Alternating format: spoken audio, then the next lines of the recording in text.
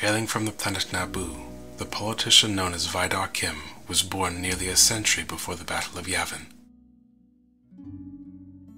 Upon completing his mandatory years of service within the Legislative Youth Program, as was customary on Naboo, Kim went on to serve as an administrative aide to the senator of the Chommel sector, of which his planet was the capital world.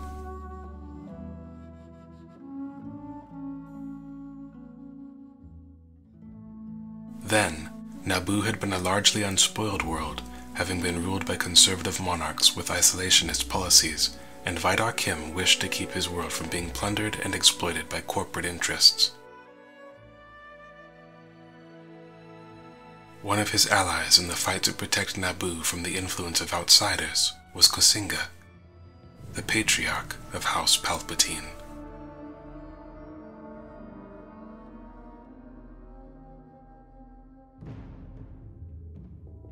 Vidar Kim forged a close relationship with his supporter's eldest son, the eventual Sith Lord, Darth Sidious.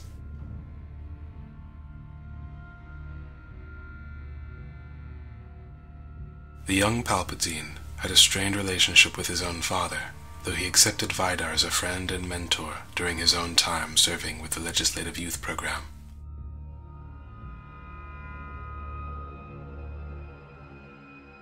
Palpatine never saw eye to eye with either his father nor his mentor where galactic politics were concerned, and it was his wish to see Naboo break with its isolationist tradition.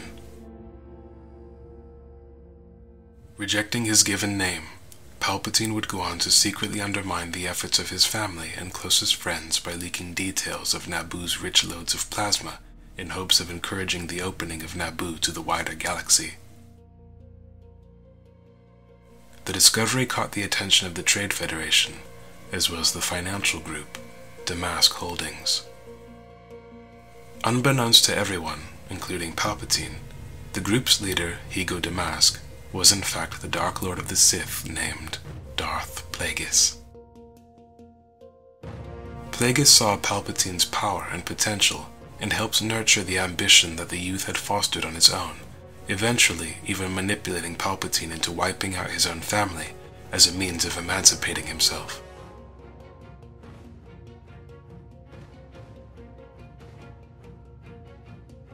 Over the next 7 years, Palpatine apprenticed himself to the Dark Lord, playing politics and posing as a lackey for his superiors on Naboo, while secretly mastering the ways of the dark side.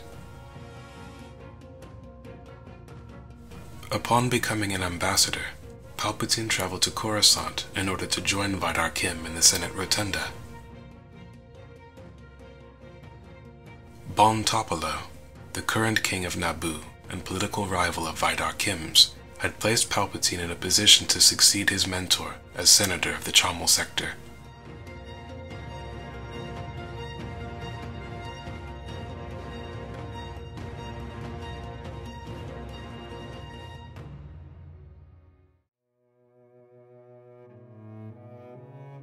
Vidar Kim, who at this point had been married for many happy years, had sired 3 sons, the youngest of which was called Ronhar. Little Ronhar had been discovered to be Force-sensitive, and Vidar, having 2 elder sons and heirs to his legacy, had decided to turn the boy over to the Jedi Knights for training. However, in 54 BBY, while attending a celebration as part of a pod racing event on Malastare, Vidar Kim's entourage received news that the senator's entire family had been killed in a starship accident.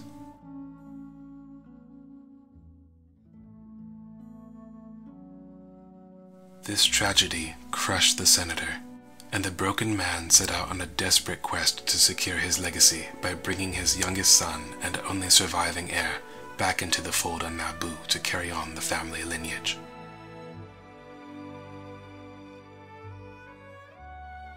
To the elder Kim's dismay, however, Ronhar rejected the senator's notion out of hand. The Jedi were his family, and his duty was to the Republic and the Force, not to Naboo, nor the Kim family name. Dispirited by this, but still unwilling to give in, Senator Kim devised another plan over the following 2 years. convinced that the deaths of his family had actually been arranged by the King of Naboo himself as a means of forcing Vidar Kim into early retirement, the senator began gathering evidence in order to present his case before the Jedi High Council in order to expose Bon Topolo's corruption. Before setting out to once again meet with his son Ronhar in order to put his plan into motion, Vidar Kim, unfortunately, revealed his intentions to the one man he trusted most. Having learned of Vidar Kim's plan firsthand, Palpatine brought the information to his master. It was Plagueis who years earlier had secured Topolo's throne, and through the corrupt king, Plagueis had secured Palpatine's lofty position within the Senate. Vidar's plans to contact the Jedi threatened all of these machinations, and so the senator had become a liability. The pair of Sith enlisted the help of a mysterious figure called Sate Pestage to arrange the senator's assassination. From a list provided by Pestage, Palpatine selected a group of Maladians to carry out the contract. Whilst riding with his son in an airspeeder, Senator Kim made one final unsuccessful attempt to change his son's mind about staying with the Jedi Order. Before the senator could reveal details of Topolo's corruption, he was silenced forever when the Maladian assassin opened fire.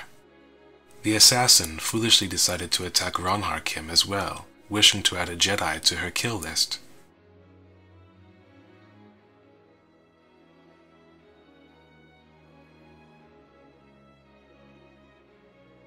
Ronhar got the better of the Maladian and began using the Force to draw out the truth behind the assassin's motivations. However, the attempt was thwarted when the captive committed suicide to prevent interrogation.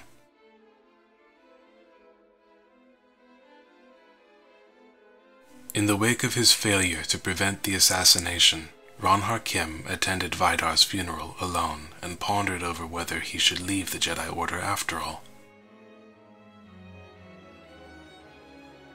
It was at this moment that he met the new senator of Naboo. Ronhar Kim held the distinction of being the first Jedi Knight the infamous Sith Lord ever encountered. And, from a most unlikely source, Ronhar regained the confidence to remain with the Jedi Order, with Palpatine's false encouragement.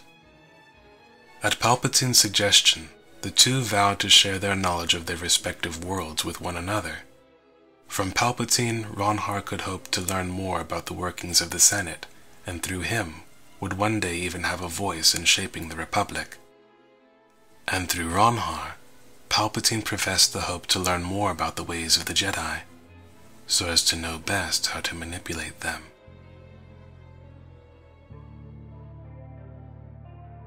Decades later, and shortly after the fall of Darth Plagueis, the defeat of Darth Maul, and Palpatine's election to the office of Supreme Chancellor, Ronhar Kim met with his old friend in the Chancellor's office on Coruscant. It was at this moment that a Republic senator named Viento called upon the Chancellor to increase his own security detail for fear that the traditional Senate Guard had been infiltrated by conspirators bent on assassinating Palpatine. Palpatine dismissed these concerns, only to find himself facing a quartet of traitors, each of whom opened fire. Reacting with all the characteristic speed and precision of a Jedi, Ronhar Kim leapt into action and defended his friend, taking out 3 of the traitors in quick succession before once again attempting to draw out the truth, only to once again watch helplessly as the traitor committed suicide.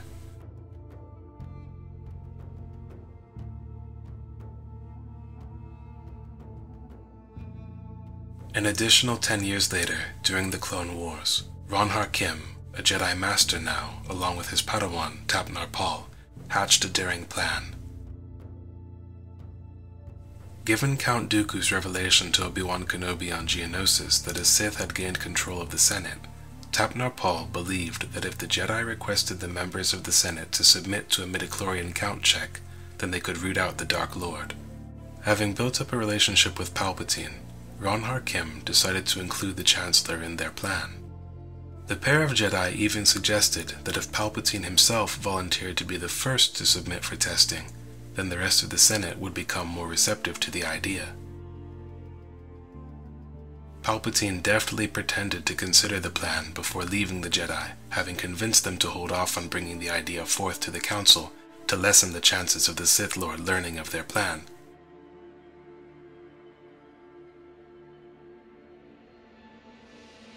Shortly thereafter, Darth Sidious tipped off Count Dooku to apprise him of Ronhar's movements.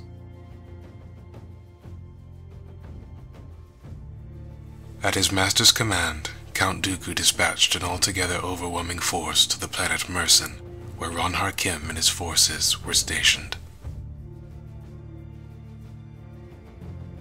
The Republic fleet commanded by Captain Pellaeon withdrew from the impossible situation, and Tapnar Pal was killed attempting to fly to his master's aid after refusing to retreat when he had the chance. Alone, with only 9 clone troopers to back him up, General Kim made his final stand.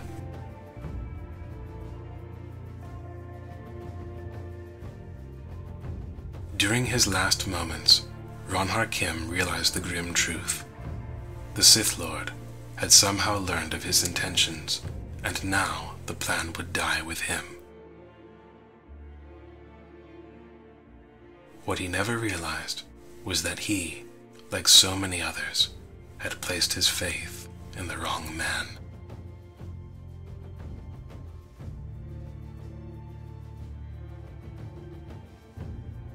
Wow. You know, it's difficult to know what to say as a follow-up. Once you've heard it, the artistry, irony, tragedy, and refinement of Ronhar Kim's story seem fairly obvious, don't they? Not much more really needs to be said. What I'd really like to focus on are the 2 major aspects of this character that have led to him becoming just this enduring figure within my memory and a major part of my fondness for the EU.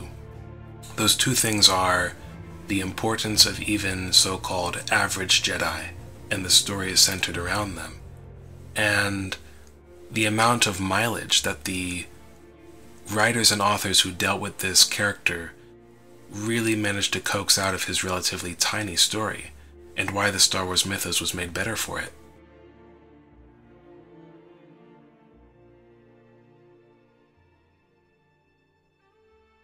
Ronhar Kim believed himself to be almost perfectly average. He considered himself an adequate Jedi, with merely sufficient levels of skill to perform his duty. And he's absolutely right about that. What makes him so special and memorable is not his strength in the Force, but rather the consequences of his actions and how they impacted the Star Wars universe despite his minuscule amount of time in the spotlight.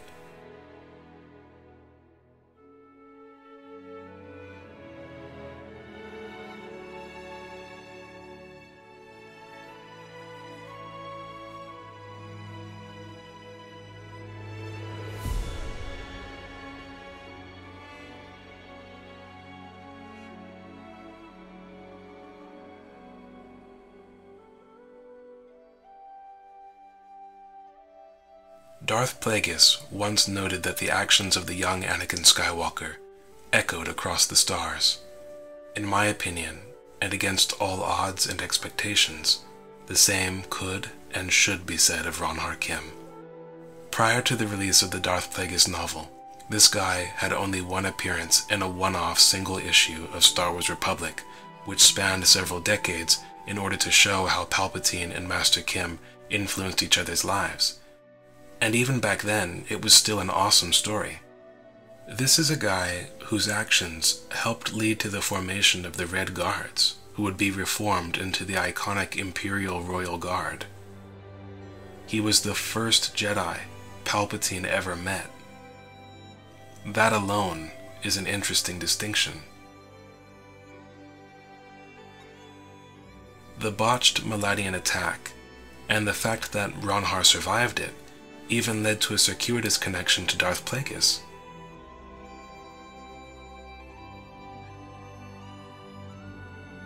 Plagueis only survived the near-disastrous attack on the Phobosy Lodge because of information St. Pestage was able to gather from the Maladian leadership in response to Ronhar's actions.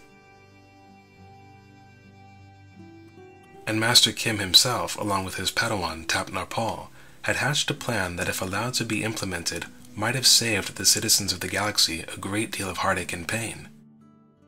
He's a character whose entire life story amounts to a footnote in the grand scheme of the Star Wars timeline, and all of his observed endeavors ended in failure of one sort or another, but he is still a fantastic character.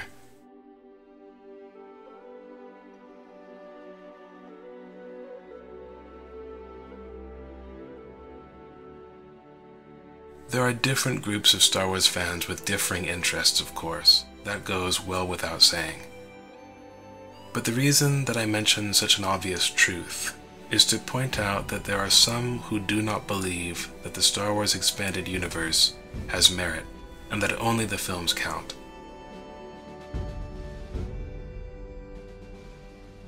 Ronhar Kim is one of the first figures that comes to my mind whenever I run into somebody that holds that opinion. A catalyst for the creation of the Imperial Guard, the inadvertent savior of Darth Plagueis, General of the Republic, defender of the Chancellor, hunter of the Sith. Ronhar Kim was all these things, and even as his successes sent echoes across the stars, so too did his failings. As Palpatine himself mockingly said, Ronhar Kim's story shows us that even an average Jedi is indeed extraordinary. And his fate serves as a grim reminder. Evil may wear many masks, none so dangerous as the mask of virtue.